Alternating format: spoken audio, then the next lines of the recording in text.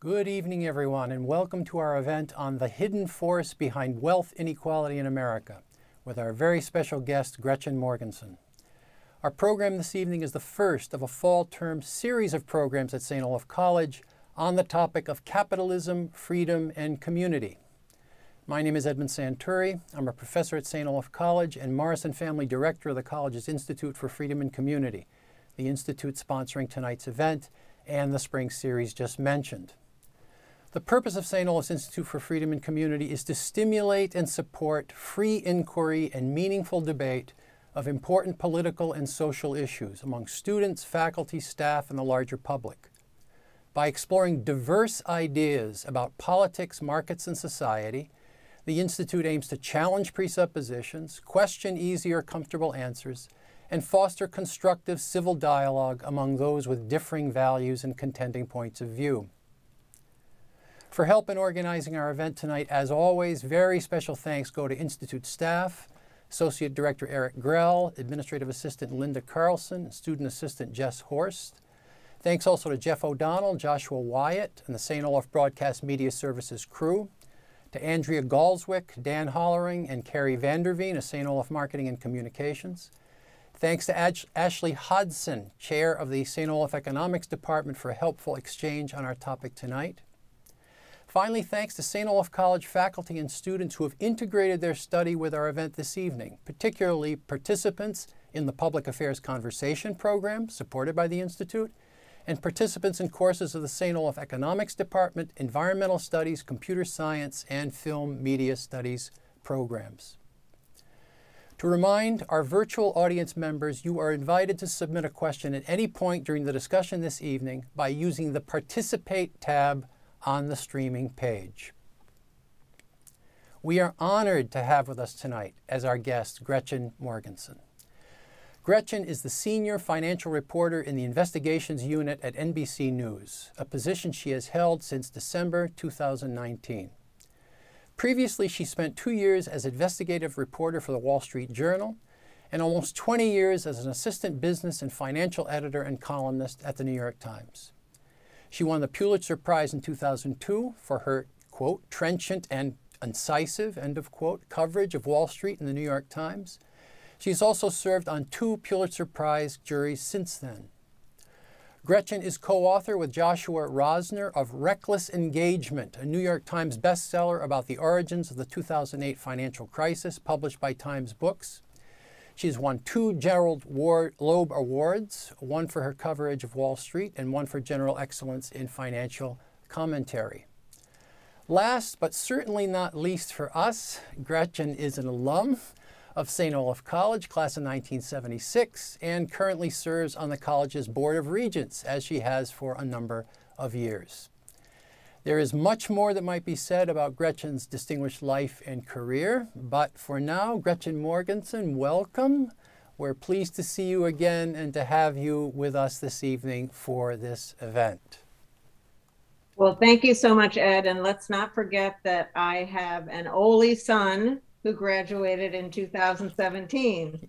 So he was 3rd generation Oli, and so we have to remember that. Thank you. Very key connection. Thank you very much for reminding it. He was a student of mine at one point. Gretchen, before we get to our central topic, I thought some in our audience might be interested in the journey that got you from the point of being a student at St. Olaf College to where you are today. You were an undergraduate at St. Olaf, where you concentrated on English and history in what was then the Para College, a prototype for St. Olaf's current Center for Integrative Studies, where students create their own course of study. How did you get from there as a student at St. Olaf to becoming a prominent financial journalist for major outlets like the New York Times, the Wall Street Journal, and now NBC News? Well, let's just say that the trajectory was not immediate. The acceptance was not immediate by the powers that be in New York City media. I knew I wanted to be an investigative reporter, a journalist, and so I left Northfield and hightailed it to New York And before I did that, I sent out my resume and clips that I had collected and sent them to the New York Times, Wall Street Journal, Daily News, an array of media institutions in the city. And let me just say that the response was a deafening silence. So the only job I could get at that time in anything even sort of remotely like the media business was to be a secretary at Vogue magazine. Now, the good thing about that experience was I should have written the book, The Devil Wears Prada, which was a huge success and became a very successful movie. That was my life when I was at Vogue, but I didn't I didn't write that book. I should have. So, you know, it was like many paths, I think, that people take as they try to find their way in their calling. It was not a direct route. It was a up and down route and circuitous in some ways. I stayed at Vogue for 5 years. I was writing their personal finance column by the end of that time. Not that many people read it, but I was writing it. And then I decided to go to Wall Street. And so in 1982, ancient history, I know, I became a stockbroker for a firm called Dean Witter Reynolds in New York City. And I guess I would say the most interesting piece of that puzzle is that when I sat down in my chair to start work as a stockbroker, the Dow Jones Industrial Average was at 780. So we all know that it's had quite a trajectory since then. But anyway, so working as a broker was so important for me to get a grounding in financial dealings, in the way the world of finance works, how capital gets raised in this country and around the world, and also in some cases, how the financial world doesn't work well for people. And so that was a tremendous experience for me. It was 3 years in what I would consider sort of getting a working man's MBA, where I really learned the ropes of finance. But it wasn't for me ultimately. And so I went back to writing and got a job at Money Magazine, and then really started to come into my own when I got a job at Forbes Magazine, which back then was run by a very, very exacting and demanding editor, and really learned how to do the investigations that I have done subsequently at Forbes. So it was a sort of a patchwork of experience, but it really did benefit me in that the brokerage experience gave me a grounding in finance that a lot of financial reporters just don't have. So it's that practical experience of having actually sat, you know, in a brokerage firm and learned about the different offerings and what happens to prices and analysts' reports, and to really get into the mechanics of how the financial world works was a crucial training ground for me. So that was a little bit different. I left Forbes and then went to the New York Times in 1997, where I wrote a weekly column and also news stories. And as you said, spent, you know, almost 20 years there, and then went to the Wall Street Journal and now at NBC. So the period of time at the New York Times was very, very there were so many different scandals. It was really almost like a scandal every couple of years. And so covering all of that it was really helpful to have the background in Wall Street that I had, because I just had a grounding that other financial reporters didn't have. So anyway, it's sort of, I guess, the lesson that I would, take from that experience is not every job is going to be your favorite job. Not every job is going to be perfect for you. Certainly being a secretary at Vogue magazine was nobody's idea of where I wanted to be when I graduated from college. But you use your experience as you can. And, if it's not a good place to work, you learn how not to operate in a business environment or an office environment. But anyway, that's a little bit of where I came from and how I progressed. That's a real interesting story, and I think it will be an inspiration to current St. Olaf students who will have to find their way when they leave St. Olaf in ways that you did. So thanks very much. Gretchen, again, our topic tonight is the hidden force behind wealth inequality in America. Lots of people have asked me about this. Do I need to show up? One person asked me in order to find out what the hidden force is. And so there's a lot of interest in this question. And so could you just answer with 2 words? What is the hidden force exactly that you're referring to? Well, the hidden force I'm referring to is private equity. That is an industry, it's an investment industry, and it's a strategy, and it has been growing really furiously since the 1980s. And so it's an industry that has really taken over a huge swath of the American economy, and it's having a big impact. And one of the reasons that I say that it's the secret force is because there's a lot about this industry that is hard to track, that is secretive, that is private, where information is not easily accessible. And even the impact that these companies and these firms are having on the economy is sort of masked and hidden from view because you as a consumer often don't even know that you're interacting with a private equity company. But it's important to understand how a private equity business works, because it's the business model that is at the heart of private equity that is central to not only the enormous profits that they have generated for their own practitioners, but also for some of the harm that I believe is really contributing to the wealth gap in the United States. For those of us who are not as far along in these matters as you and others are, what exactly is a private equity company as opposed to, say, a public company? Okay.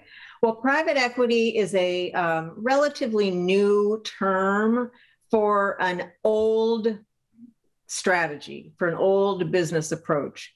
Back in the 1980s, these firms were called leveraged buyout shops. Leveraged buyouts mean a company borrows a lot of money from a bank, from creditors, from debt, investors, and buys another company, then tries to improve its profitability and then sell it, usually within 6 years. So what these firms do is they take over companies, try to improve them, and then sell them quickly to another buyer. Now, how this differs from other takeovers is that if a big corporation buys a unit, an operating business that has sort of a relationship to what it already does, like a railroad might buy, another railroad. Those kinds of takeovers are generally strategic and longer term, i.e., the company that's buying them wants it to enhance its operations for the long haul. Central to the private equity strategy is a relatively quick turnaround. a relatively quick sale of the company that you bought and then, are profiting from. So if you want to sell that company at a profit, you need to, in some cases, many cases, cut costs, particularly if you are carrying a heavy debt load that you amassed to buy out the company. So the problems arise in a private equity takeover when the company being acquired has to cut costs to pay for the interest expense on the debt that's been taken on and to improve the profitability so that the private equity firm can flip the company in 5 to 10 years. So this is a short-term strategy that really is part of the problem. It's the short-term aspect of it that is problematic because the companies are not necessarily investing in the operations. They're buying them. They are hoping to slim them down, cut costs. Generally speaking, some of the costs that are first to be cut are employee benefits or jobs. And so it's a strategy that has at its heart a business model that looks for the short-term gain rather than the long-term investment. Does that make sense? Perfect sense. I think it might be useful to look at some cases about which you have written recently in your role as NBC financial investigative reporter. And can we start with the cases in Cedar Rapids, Iowa and Minneapolis that involve the so-called environmental remediation companies, some of which are owned in your account by private equity firms? You say in a recent article that these environmental remediation companies are guilty of what you and others identify as wage theft. And all of this in your account may have something to do with the fact that these environmental remediation companies are owned by private equity firms. Can you help us understand what's going on here? I mean, what are environmental remediation companies? How are they related to wage theft? What is wage theft exactly? And what has all this got to do with private equity companies? And how did all this play out in Cedar Rapids, Iowa and Minneapolis? Well, that's a lot, but I'm happy to do it. Okay, so private equity, let's step back for a moment and say that private equity companies are big names in the group, in the industry are Blackstone, KKR. You also have the Carlyle Group. These are very big and powerful companies, but you also have smaller companies that are jumping into the field. In fact, the number of funds that are devoted to this practice over the past decade has more than doubled. So firms in the industry now control $4 trillion in assets. And that is an increase over the past 10 years of 170%. Now, last year, private equity firms paid $600 billion to acquire companies, up from $250 billion 10 years earlier. So those are just some numbers to have in your mind as you're understanding the growth of this industry. Now, the disaster remediation business is a growing business because of climate change. We just witnessed we're still witnessing a very busy hurricane season. Hurricane Ida was devastating all the way from the Gulf of Mexico up to the Northeast. And firms, there are many firms in the business of remediating, repairing, businesses, hotels, homes, that are damaged by floods, by hurricanes, whatever it is. Or you also have situations which happened in Minneapolis, where you had the George Floyd protests and buildings were damaged in that circumstance. So these remediation companies come in and they repair the damaged buildings. Now, this has been an attractive business, increasingly attractive to private equity companies because of the billions and billions of dollars that is at stake in these kinds of cleanups. Some of it is government money. A lot of it is government money. Also private insurance. But there's a tremendous amount of money put towards repairing these situations. So private equity has gotten involved in the disaster remediation business. And how it worked in Cedar Rapids was, this was after last August 2020, when there was a huge, I think they call it a rechecho, it's a huge storm that just devastated the state. And in Cedar Rapids, it was a nursing home had been damaged, and this firm came in and hired labor brokers to bring their own people to remediate, to clean up, to install drywall, whatever needed to be done. And wage theft occurs when a company does not pay its workers what they're owed, makes them work off the clock, doesn't give them a lunch hour. These kinds of things all qualify as wage theft. And it is a crime. It is a crime and it is a problem, but it is a hidden problem because many workers do not want to raise their hand and say, I'm a victim of this. So in the disaster remediation business, what you have are labor brokers who hire other people to come and do the work. But the companies, in this particular case, the company was named Blue Sky, and it was from Centennial, Colorado, and they do a lot of this work. They're owned by two major private equity firms.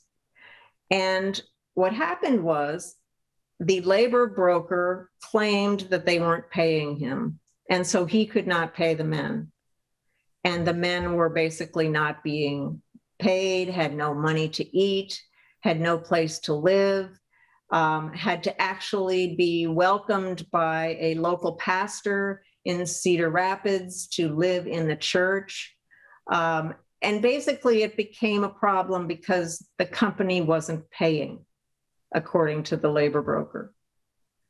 Now, when I interviewed Blue Sky's communications folks, they said, no, that's not the right story. The labor broker is the problem. And so this is a dispute, and there are disputed facts, they say.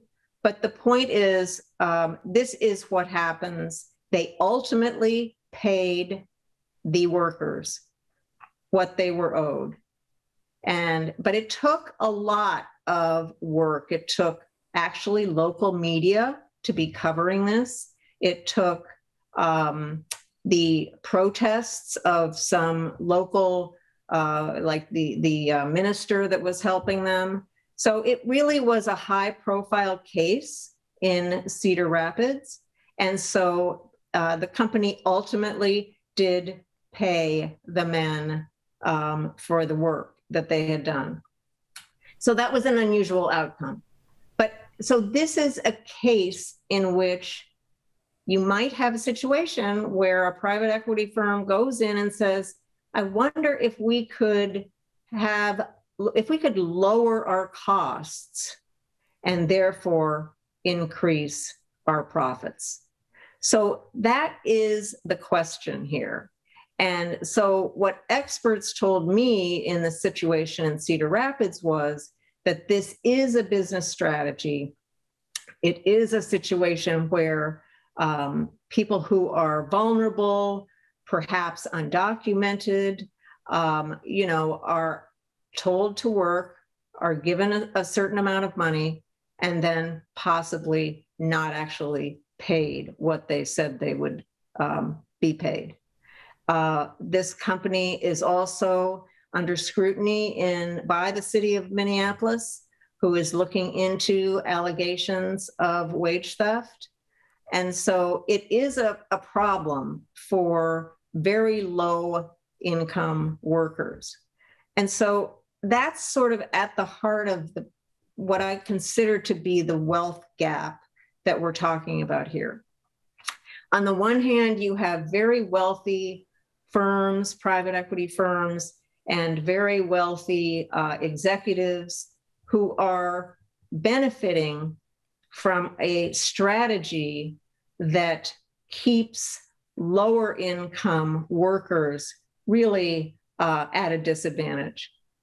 And so to me, that's a point of which you are expanding the wealth gap in this country. But there are many other examples, Ed, that I think are worth talking about. So just one question on this. As I was reading your account of this, it did seem like there were three different players in this story. And so you had the private equity company, and then you had the remediation company, but then you had these subcontractors who were involved. And a natural question that arises, I think, when you're reading an account like this is, who exactly is the bad person, the bad agent in this? Your story does suggest that it's pretty clear in your view that it's the remediation company, and then the private equity company is behind this, somehow stimulating the kind of cost-cutting ventures that are illegal, as a matter of fact, rather than the subcontract. Could you speak to that issue a little bit? Because I can imagine someone saying, well, how do you know the subcontractor isn't just paying the people rather than the remediation company? Well, in fact, that's a great question, Ed, because the subcontractor relationship in this kind of a circumstance really is a situation where it gives the corporation that's hiring the subcontractor, excuse me, plausible deniability for any kind of bad activity that occurs, okay? So even though these gentlemen who were working in this, retirement home were wearing blue sky t-shirts when they were doing the work, Blue Sky said that they were not their employees. They were actually the employees of the labor broker. And so what the economists that I spoke with about wage theft told me was that this kind of once removed relationship with these remediation companies allows for a plausible deniability of problems. And there have been other cases of that kind of a thing. And so, if it were Blue Sky hiring these workers, and Blue Sky had to worry about being, the dutiful employer and crossing all the T's and dotting all the I's, it might behave differently than if it has this intermediary that it can, pay, but also that it can look to and say, well, gee, that wasn't our fault. It was the intermediary's fault. Now, as far as the private equity firm directing this, I don't think that's occurring. I think the private equity firms buy the companies that they believe have the potential to generate terrific profits for them. That is the goal. That's what they look for. That's the analysis that they make. It's really all about profits for them.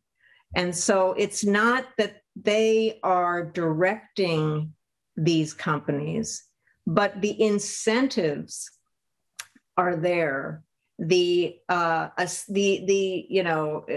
basically the business model.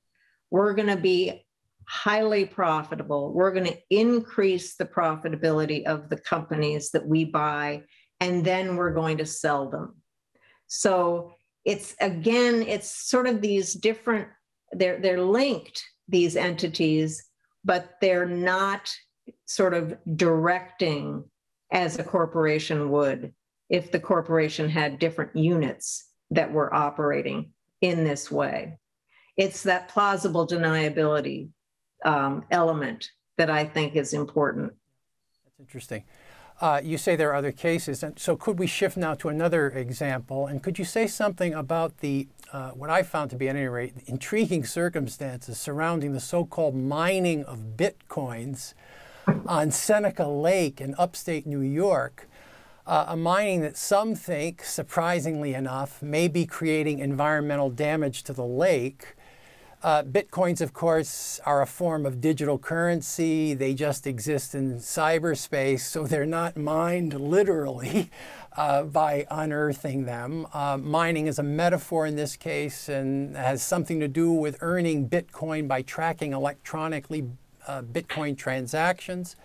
Anyway, how might the mining of Bitcoins be causing environmental damage to Seneca Lake, and what has this got to do with the hidden force of private equity companies? Okay. Well, I don't know if you know, but Bitcoin mining is very energy intensive. Okay.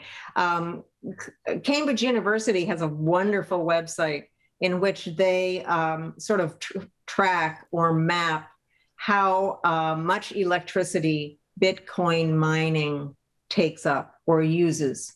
And, you know, it's like equal to entire countries. Okay, so here we have Bitcoin mining that is using enough electricity to light an entire nation. All right, and so right there you have an issue with a company. If you're a miner of Bitcoin, you have an enormous environmental carbon footprint. Okay. Not all cryptocurrencies are like this. It is really pretty much Bitcoin that has the big carbon footprint. But in any case, so this situation arose because private equity firms have been buying mothballed power plants that have gone offline, no longer operating. They've bought them and they are using those plants as a locale and for the energy to do the Bitcoin mining. And so on the shores of Seneca Lake, in a small town in upstate New York, a plant had been fallow, was an old coal burning plant, and it was purchased by a private equity firm, and it was retrofitted into a gas-fired plant, and it now mines Bitcoin. And so this was a company called Greenwich Generation, and it got sort of in Dutch with the residents nearby because they were concerned about the impact of the company's operations on the temperature of the water in the lake and in an outlet to the lake where the water from the power plant goes, but also from the carbon emissions. And those were pretty significant. So here was a situation where you had a private equity firm buying up an old power plant, mothballed power plant, starting it up again, and for the purpose not of producing necessarily electricity for the area or for residents, but more for the creation, for the mining of Bitcoin. Now, the company does do some power generation for the grid, but it's the investors are very excited about the company because of the Bitcoin mining. So anyway, it became a dispute between locals who were concerned about the carbon emissions and about the hot water that the company was putting into this outlet that went into the lake. And so it was a really fascinating story of how a company would take over an old power plant, completely refashion it into this very, hot commodity that really only benefits a small, small number of people and possibly, hurts or harms, or at least enrages and angers the local community. So again, this is a situation where, the private equity firm is more concerned about the profits. And believe me, the profits in this Bitcoin mining for the company have been substantial. But at what cost? And so that's always the question that I ask as a financial reporter, which is, okay, the profits are very, very compelling. The story is very compelling, but at what cost?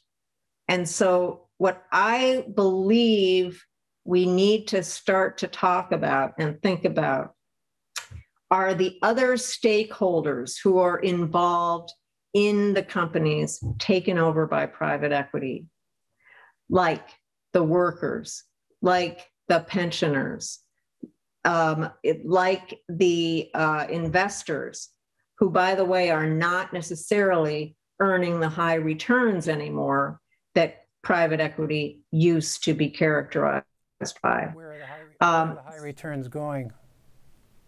The higher returns are going to the stock market. I mean, really, so private equity had very, very powerful returns all the way really up until 2010, maybe, but over the last decade, the excess returns that private equity had been generating sort of over other benchmarks has really dissipated. The stock market is now, it's really pretty much a match. And what's interesting about that, Ed, is that if you go buy an index fund, you pay maybe, 10 basis points or, a fraction of a percent.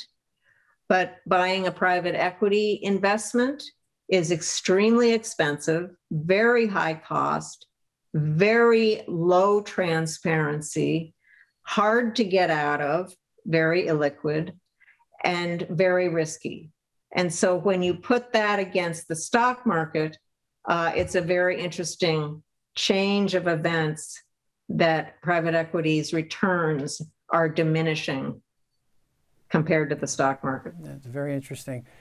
Another thing you've written about recently is the way private equity companies have impacted healthcare, hospitals, physician practices, nursing homes. Among other things, you write about the case of the emergency room physician Ming Lin, employed by a medical center in Washington State. What exactly happened there? And more generally, how have private equity companies affected the quality of medical care in your account? Well, healthcare has been a huge focus of private equity companies. Really, it's been for over a decade a major focus for them. I think the numbers are $500 billion in investments in healthcare just over the past decade. I'm looking for my data here. But anyway, it's an enormous interest. We're talking about nursing homes. We are talking about healthcare management companies. We're talking about physician practices, dental practices, and we are talking about the management of emergency departments in hospitals across the country. So two major private equity firms run almost half of the emergency departments across the country. Now, what that has translated to in certain people's opinions, among them being this physician, Ming Lin, that you mentioned, is that hospitals are no longer as concerned about treating the patient. They're more concerned about the bottom line. And so this story of this doctor in Bellingham, Washington, is fascinating because he had been at this hospital for 17 years in the emergency department. And he was fired in March of 2020 after he complained publicly about a lack of protective gear for the workers in the emergency department. And so his concern was that they were not investing in the necessary equipment, protective wear, gloves, gowns, all of that. They had not invested enough in that, and they were not prepared. And he went out and made this public statement about it and was fired. And what's interesting about that is it sort of indicates the notion that in these kinds of operations, they just do not accept people who try to speak truth to power. So Dr. Lin was fired.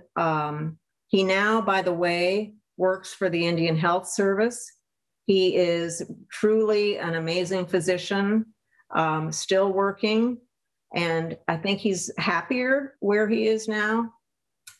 But he and some other colleagues have formed a group, and they're trying to let people know about the problems that private equity ownership of healthcare properties mean.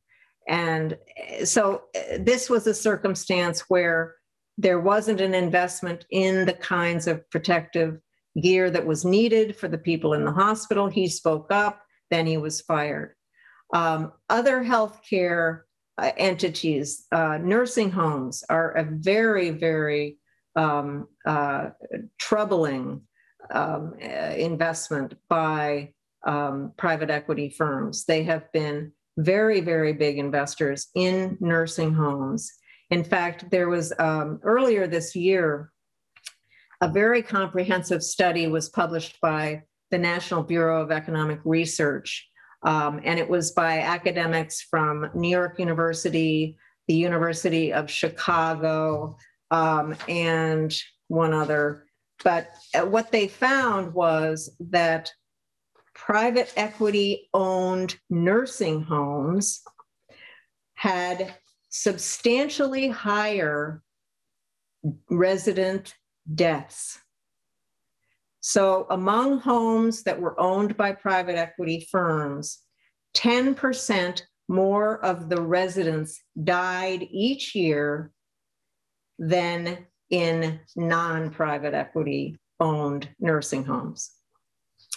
Now, the academics that did this study said that the reason for this appeared to be declines in nursing staff and reduced compliance with standards of care. So again, this was a very established study, very disturbing.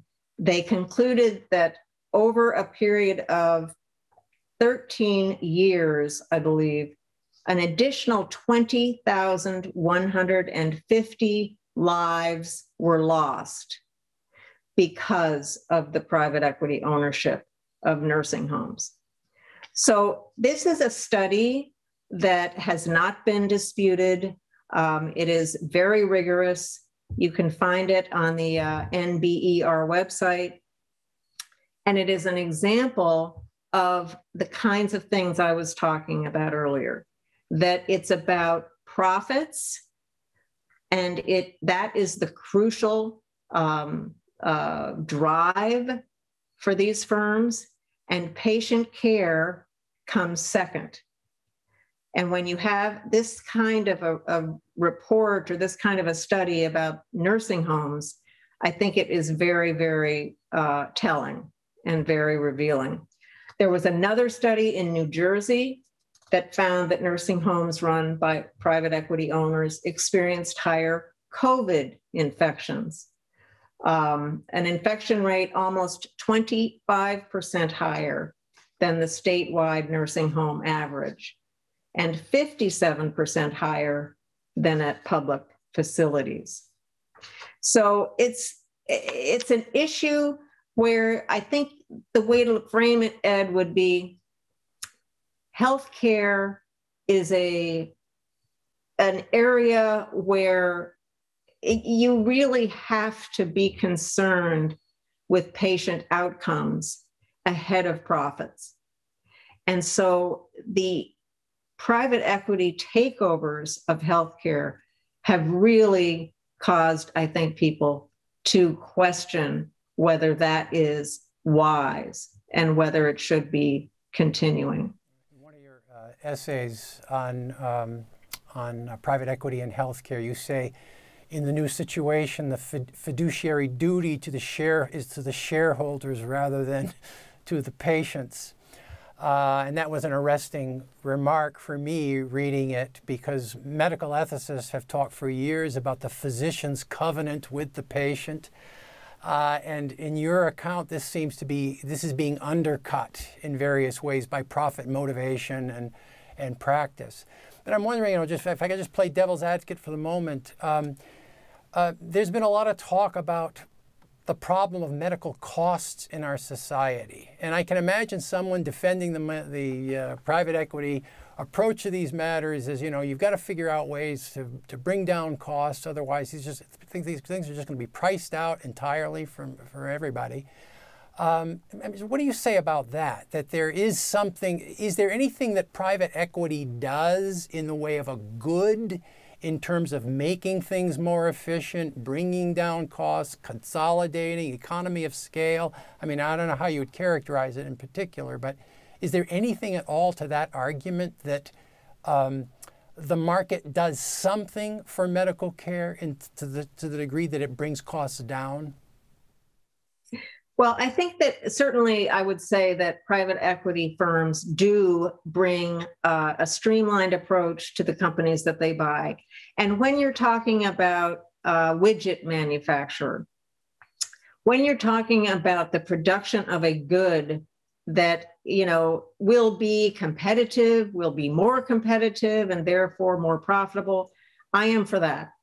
And by the way, I am a big proponent of our capitalist system. I am not a socialist, I am a capitalist. But these kinds of practices are what some people say characterize as capitalism on steroids. And we need to have capitalism that has checks and balances. And we just haven't had that in this arena. Now, the question of healthcare is obviously huge. Now, the reason that these firms are invested in healthcare is because it's like, 18% of GDP? I mean, it's enormous. It's a huge pie. And also, there are tremendous profits in it because of government payments, Medicare payments, enormous. And so the classic, case is to go into an industry where there are a lot of government payments because the government isn't the best consumer, doesn't know how, they're not the best shopper for comparison shopping. But okay, so I just feel that the healthcare industry is not an area where the focus should be on profits. Yes, healthcare costs are out of control, and they're in this country higher than almost anywhere else in the world, if not absolutely anywhere else in the world. Drug prices out of sight, out of control. But these firms are not helping bring those costs down. In fact, some of the firms that run the companies that manage the emergency departments have been responsible for what have been called these surprise medical bills.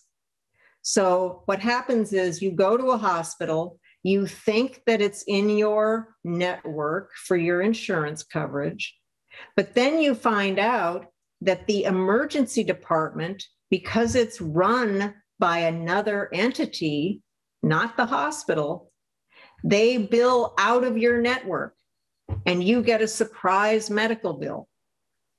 So if you look at the companies that were behind the surprise medical billing, they were private equity firms. Okay, thank you, Gretchen. I think now might be a good time to go to one or two questions that have come to us. One online now, the first video question. Hello, Mrs. Morgenson. My name is Josh Nierengarten, and I'm a senior here at St. Olaf. My question for you deals with the rising role of private equity firms in industries like healthcare and construction, and their reliance on the use of subcontractors.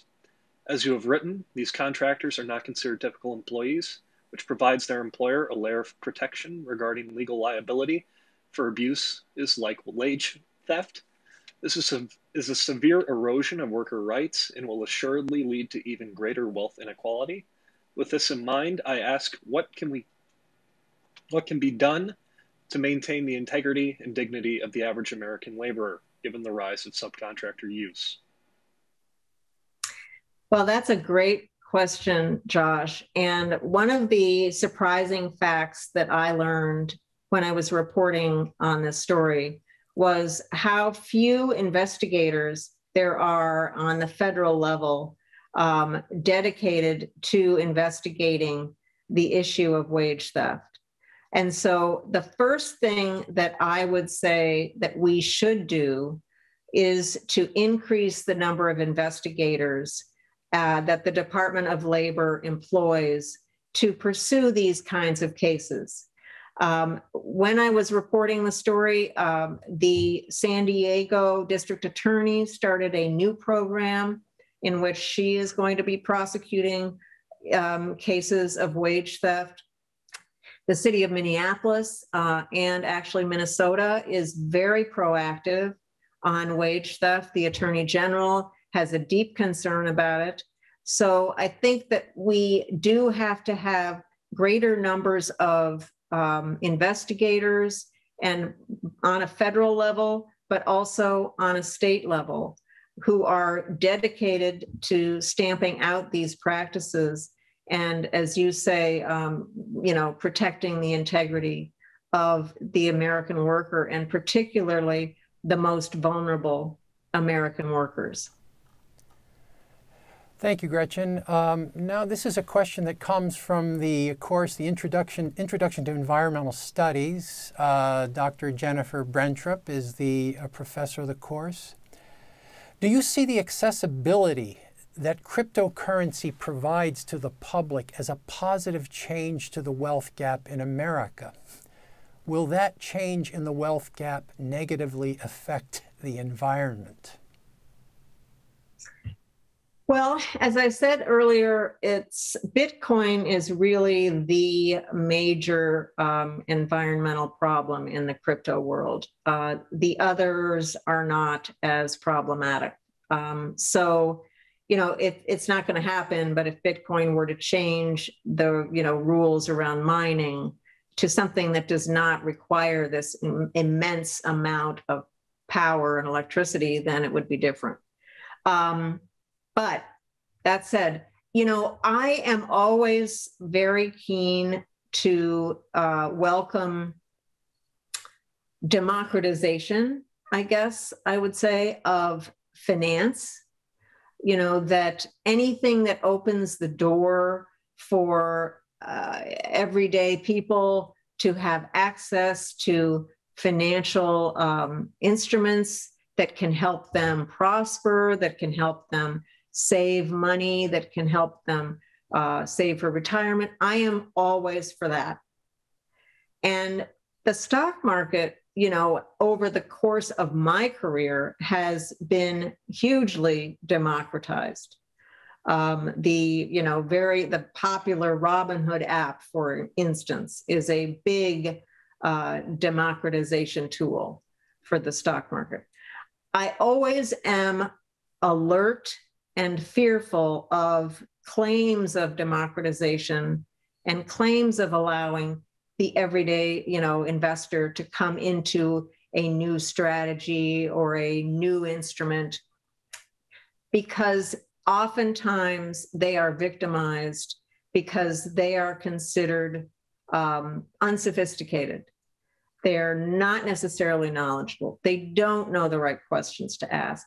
And so they'll maybe get in when they see the price of a cryptocurrency skyrocketing, and that would be maybe the worst time to invest. So I love the idea of democratization of finance, but it is so, the deck is so stacked against the average investor that I am always very wary of claims that a new strategy, a new instrument is going to be the best thing for an individual investor.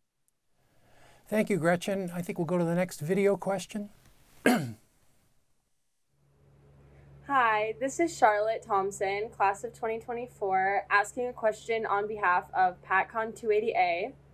Regarding the recent increase in private equity firms owning medical and healthcare practices, what do you think sparked this dramatic transition from mostly physician-owned practices to mostly private equity-owned practices? And what do you, in your professional opinion, believe this change means for our healthcare industry in the future? Thank you. Another great question. Yes, so this has been a pattern in practice, private equity firms taking over physician practices. And the reason that they're able to do it is often the physicians are looking to sell, they're maybe at retirement age, and so the firms can put together groups of practices and bring a sort of streamlined approach to them. Again, the problem associated with this, according to the sources I've spoken to, including Dr. Lin, again, the emergency room doctor, is that the firms, once they're taken over, the practices, the physician practices, once they're taken over, again, the focus is not so much on patient outcome and patient care. Again, it's more focused on the customers on the assembly line,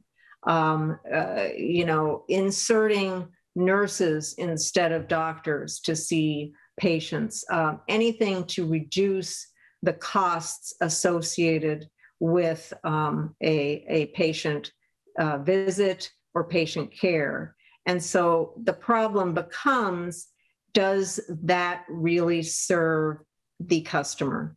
Or is it once again a situation where it may be serving the private equity firm and it may be serving that firm's investors primarily over patients?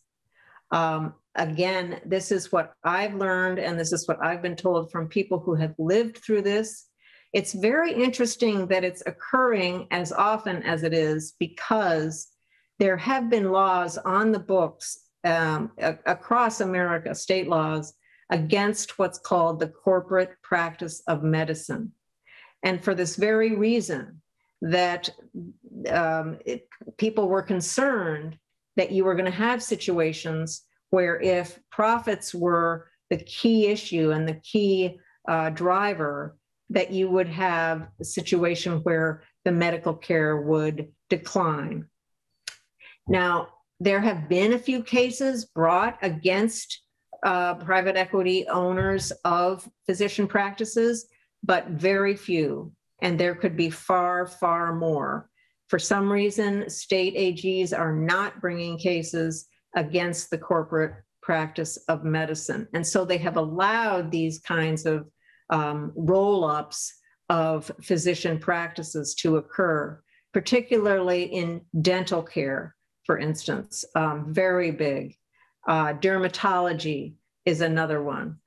It's really in places where there are some pretty good profit margins that you've been seeing these practices. But again, the regulators have really not been doing their jobs to ensure that this balance between profits and patient care doesn't get out of whack. Thank you, Gretchen. This is another question from Professor Brentrup's Intro to Environmental Studies. As someone whose career has largely been in business financial journalism, how do you balance the exploitation inherent in our capitalist system with your own sense of right and wrong? Do you find it hard to report on these events? I don't find it hard to report on the events because what I do in my job as often as possible is to hold powerful institutions to account. Now, I'm one person. I can only do what one person can do. I am very fortunate to have had very formidable institutions behind me, the New York Times, the Wall Street Journal, NBC.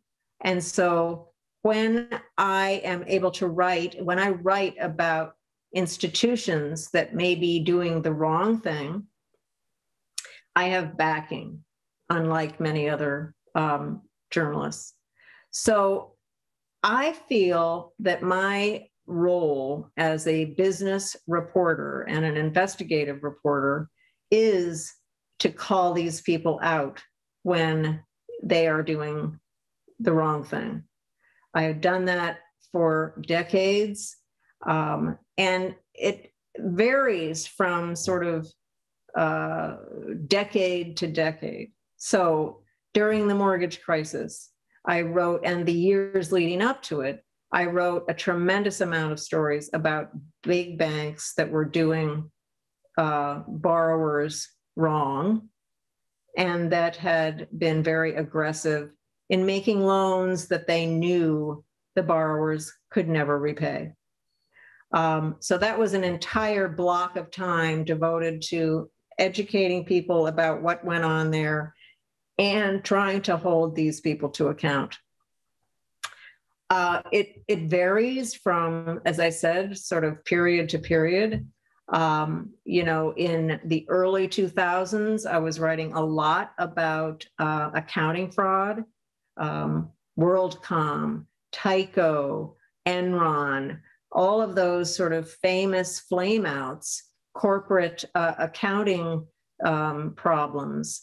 So that was another situation where really basically trying to educate people about what was going on. So my answer to that is my role as a business journalist is to explain what's happening so the everyday person can understand it, to call bad actors to account, and to basically try to ensure that capitalism isn't wrecked by capitalists.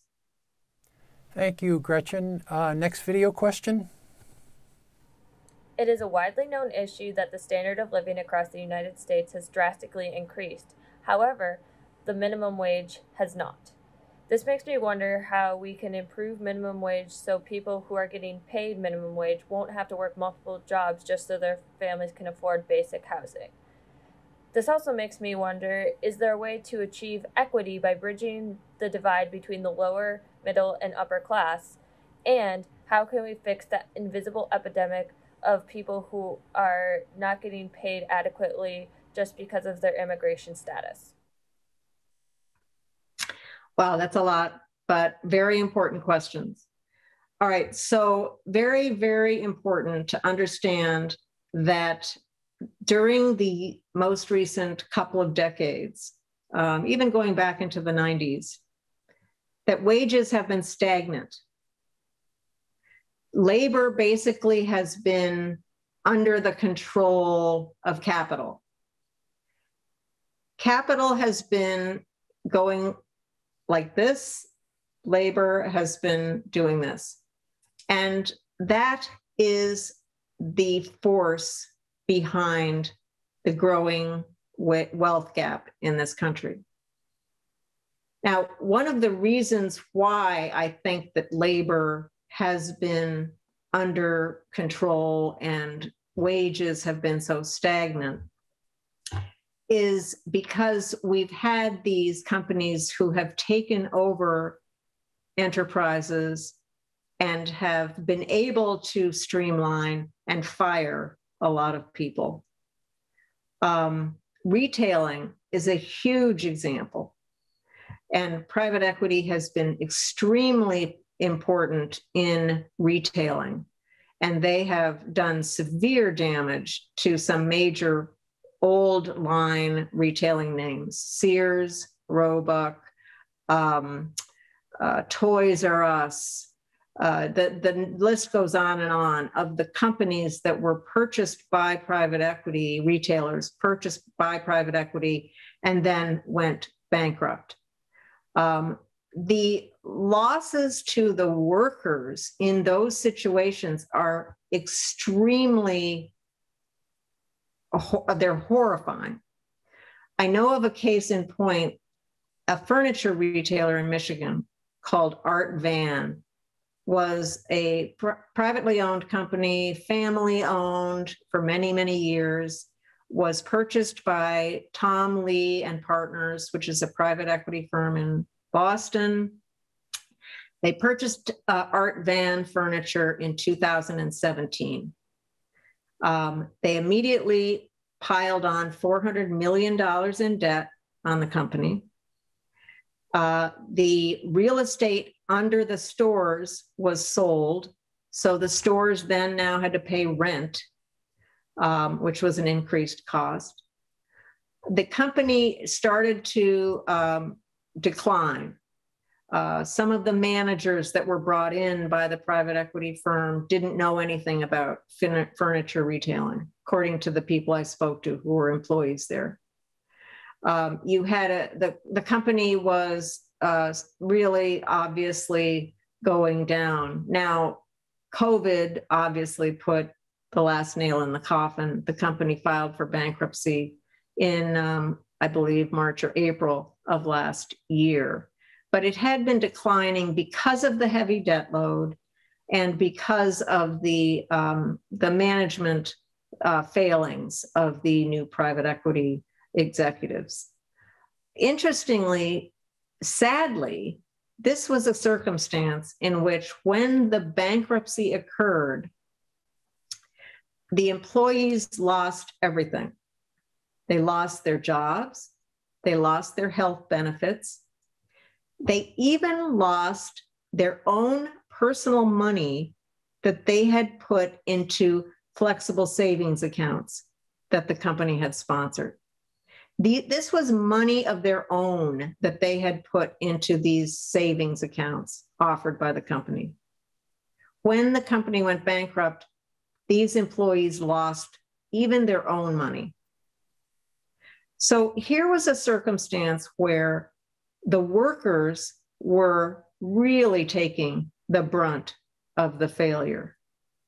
Now, after a public outcry, Tom Lee, the private equity firm that had bought Art Van, decided to start an employee fund, and they put aside $2 million for the workers, and each worker got $1,200. But the point is, these failures devastate people's lives. There were people that I spoke with who worked for Art Van for 25 years. They loved the company. It was a company that was like a family.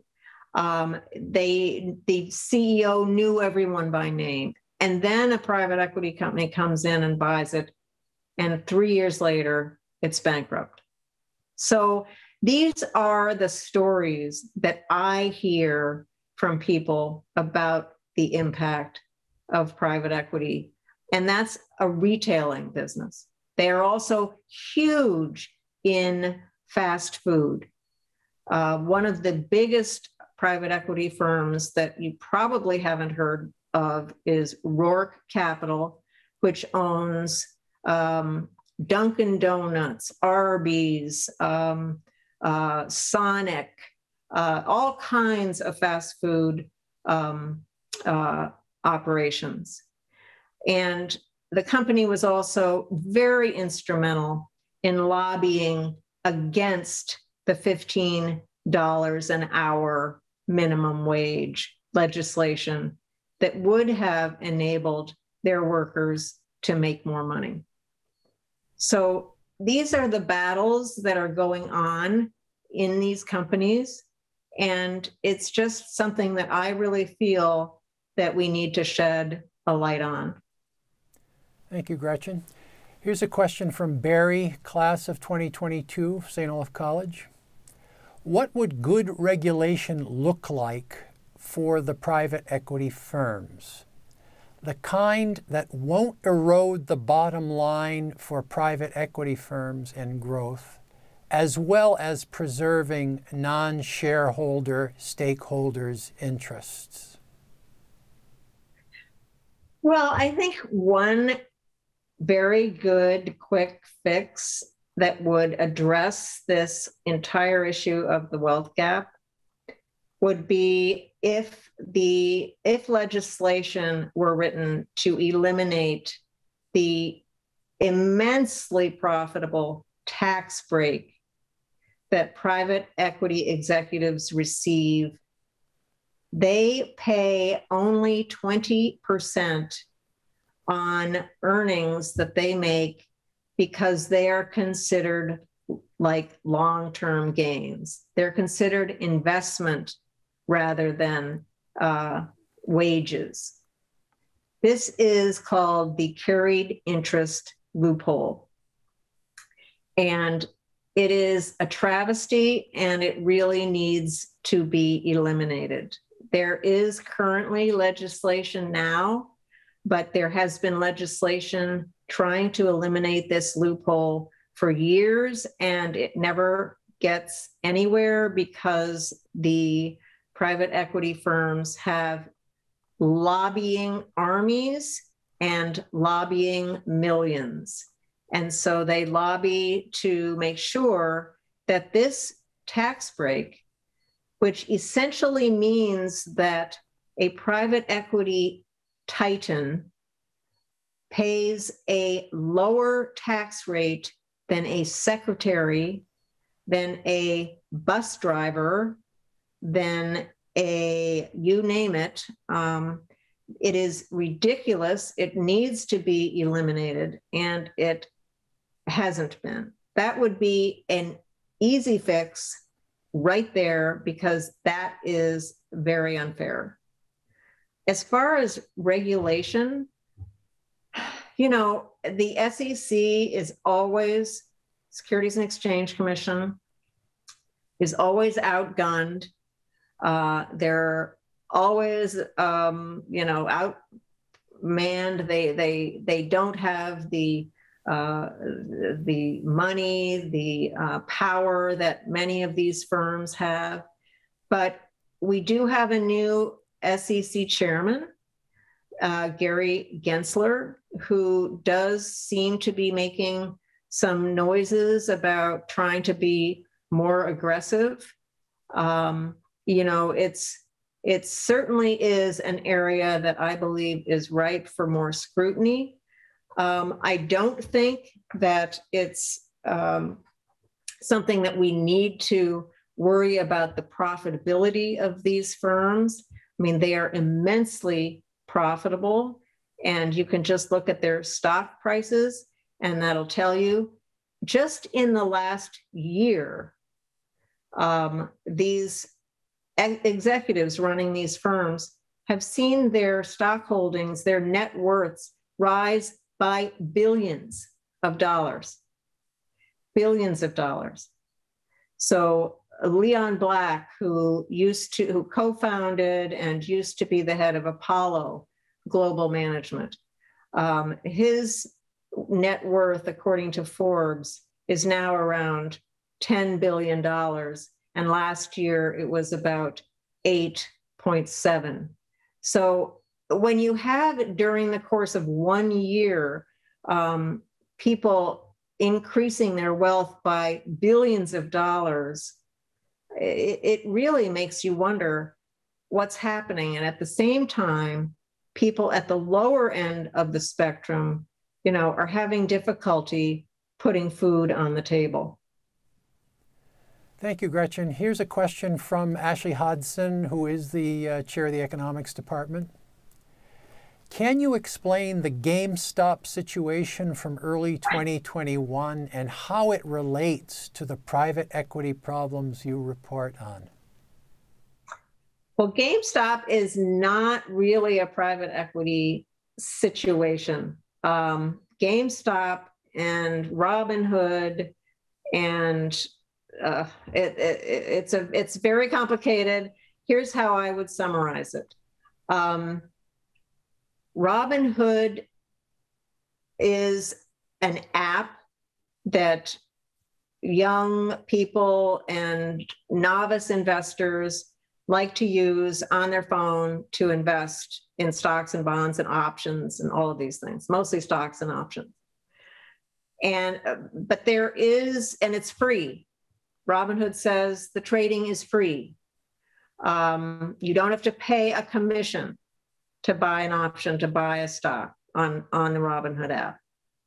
But it isn't free because there is something behind the scenes that you don't know about called payment for order flow.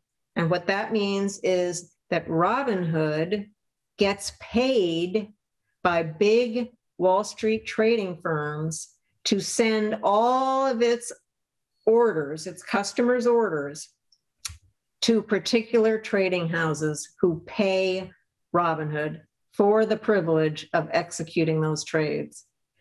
And when those firms execute those trades, it's unclear that the Robinhood customer gets the best price.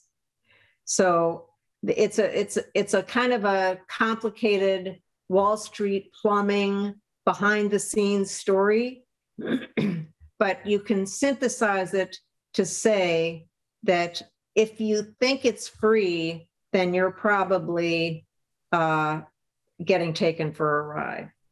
And certainly there is no such thing as free on Wall Street. So what you think of as a free trade, you're paying. You just don't see the amount you're paying because it's going on over here behind the scenes in a trading floor, trading house, trading operation that you can't see. I don't know if that answers the question, but it's a very, very interesting situation because it is hidden from view. Thank you, Gretchen. This question from Gabriel Contreras, who is a sophomore at St. Olaf. Crypto coins or cryptocurrency mining in the international picture has become a big source of income for people in countries with economic distress. I think what's meant here is it the crypto mining that is bad for the environment? How do we approach this question of balancing economic development versus environmental sustainability, or vice versa, using the United States example? Well, again, the Bitcoin example is really the environmental problem among the cryptocurrencies. The others do not carry the same environmental weight and carbon footprint that Bitcoin does. So that could be solved. Cryptocurrencies do not have to use the amounts of energy that Bitcoin does. But Bitcoin was sort of the first, and it's the most popular, and it's what people think of when they think of cryptocurrencies.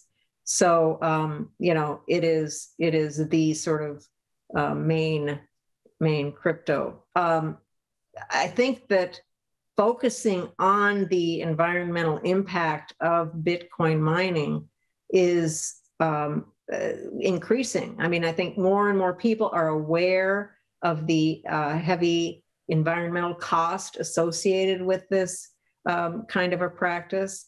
And so there is an awareness that it is a problem. And that's, of course, the first step to making sure that something gets done about it.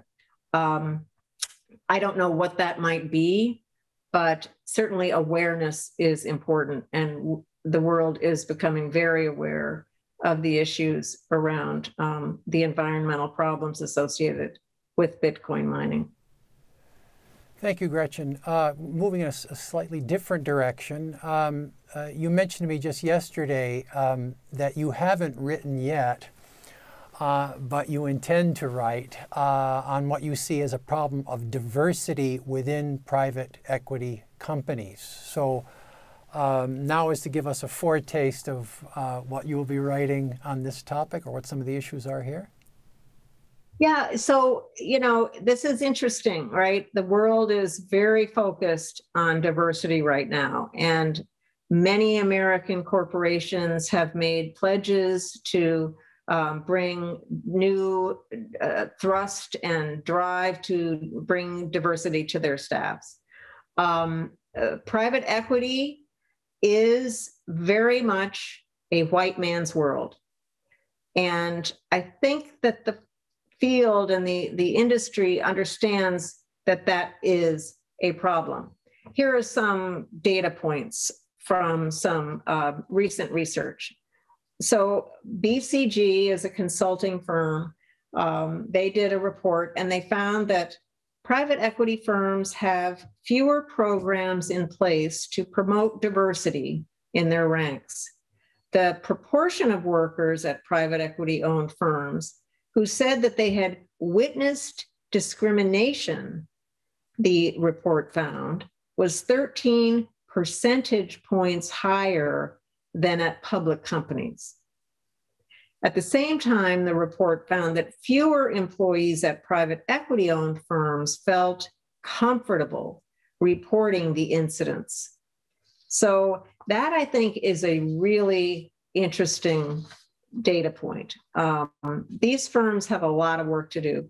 Now, gender diversity is also a problem. In March 2021, a well-established and respected data provider in the field, Preqin, found that females made up only 20% of private equity employees, and just 12% of those firms' senior roles were held by women. So, I mean, just on this particular issue, I think that private equity has some explaining to do. Do you have any intuitions, Gretchen, as to why there's a special problem here in the private equity world? It feels almost to me like the private equity world now is where Wall Street was maybe 30, 40 years ago. It's very cliquish. It's very sort of insular. These are people that were on Wall Street and then went to start these firms. It feels like it's a kind of a Wall Street iteration where Wall Street has basically tried to do much better job at diversity than these firms have been doing. I don't know why. I think that they understand that they're now under the radar, and so that they have to start working on this. But it just feels to me like it's a throwback almost to the way Wall Street was operating back when I was there, which is, ancient history. Thank you, Gretchen. Next video question. Hello, ma'am. Thank you so much for being here. Thank you so much for your time. It is an honor to ask you a question. So, a lot of your life's work has been centered around reporting. However, in 1981, you took on the role of a stockbroker at Dean Witter. How did that come about? And what does that say about higher education, right? Your experiences as a reporter, how did that prepare you to be a stockbroker? Pretty much, how does a reporter stockbroker stocks? Thank you.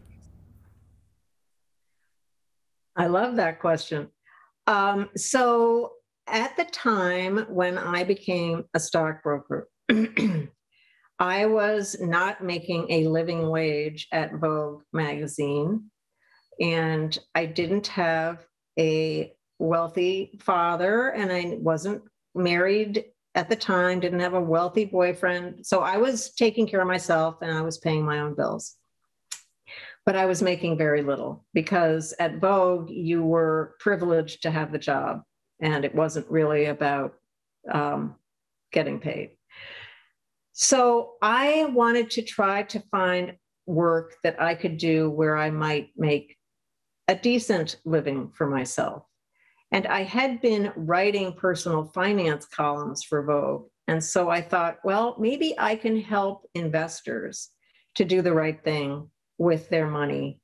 Maybe I can use my ability to explain how things work in finance to help the average investor figure out what he or she should buy and or sell. So that was really the motivation. And it was to try to make a better living for myself, living in the city of New York, which can be expensive.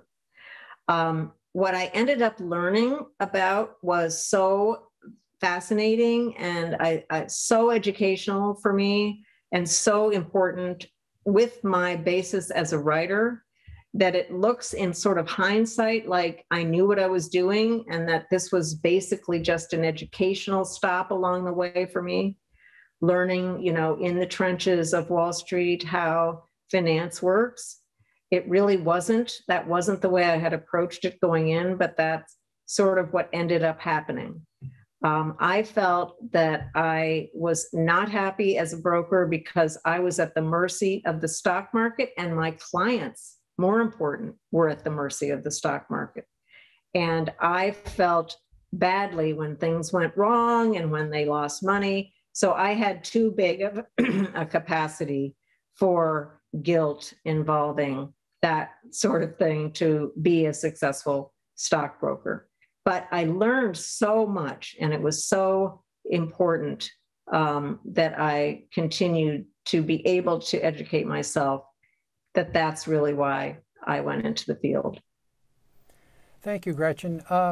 We've got just a few more minutes, and I'm wondering if we couldn't just step back and pose a kind of big philosophical question of sorts, and that is your attitude toward capitalism. And earlier you were saying that you are a capitalist and you're not a socialist, and you're just thinking we need to make some adjustments and so forth. But some years ago you edited a volume entitled "The Capitalist's Bible." Now, the title is perhaps a bit misleading because the book is actually a primer on what capitalism is, its history, its important figures, its central concepts, and so forth. But I think, there is in that book, published in 2008, I think in moments at any rate, a kind of celebratory tone, a kind of affirmation of capitalism. Capitalism is this remarkable engine for human good. I'm wondering, have you changed your mind about this? And in part, what prompts my question is some of the things you've been writing most recently about private equity companies, but also an exchange we had in the middle of this summer. You were looking over at the St. Olaf Institute for Freedom and Community program, and you came across the concept of the term moral capitalism, which is a term that one of our subsequent guests is going to use. And you said you were interested in that event. You want to see what you want us to see why moral capitalism is not an oxymoron, as you put it. And that suggests to me that maybe there has been kind of a change in your attitude since 2008. Is that fair, or am I overreading? Well, I think you're right, Ed. I think you're onto something very perspicacious. But I guess what I would say is the 2008 financial crisis was a real eye-opener for me. The idea that banks would make mortgages, sell mortgages that they knew were going to fail, lure borrowers into loans that they knew they couldn't repay, This was just completely new to me. I really was shocked by the level of mischief, would be a word, but the practices that really brought the nation's economy to its knees. That was a defining moment for me, not only because I was reporting on a daily basis about the impacts of these loans on human beings, actual people whose furniture was thrown out on the curb when they lost their home because they couldn't pay their mortgage. Watching the collapse of the economy, of the near collapse of the banking system. That was all extremely, extremely troubling to me. And so, yes, I would say that the trajectory of time that, my career has spanned, I would say that what I see is capitalism is going more towards what one might call the sort of unchecked capitalism. And maybe I'll leave with this comment from Stanley Sporkin, who was no longer living, the first director of enforcement at the Securities and Exchange Commission, a brilliant prosecutor and tough as nails, and exactly the kind of person you would want to head enforcement at the SEC. What he said was this: capitalism is the greatest thing going, but unchecked, it's its own undoing. I think he said that pretty well. And what I'm interested in doing is shining a light on the unchecked capitalism that really has the potential to do major harm in this country. Thank you, Gretchen, for that honest summation. We've come now to the end of our time. Thanks to the audience for joining us tonight in this stimulating exchange with Gretchen Morgenson, Senior Financial Reporter in the Investigations Unit at NBC News. And thanks so much to you, Gretchen, for being with us and for sharing with us your views on the secret force behind wealth inequality in America. Thanks, Ed. This fall term, St. Olaf College's Institute for Freedom and Community continues its series of public events on the theme Capitalism, Freedom, and Community. The next event in this series is on Markets and Morality with George Mason economist Virgil Storr, co-author of the book Do Markets Corrupt Our Morals?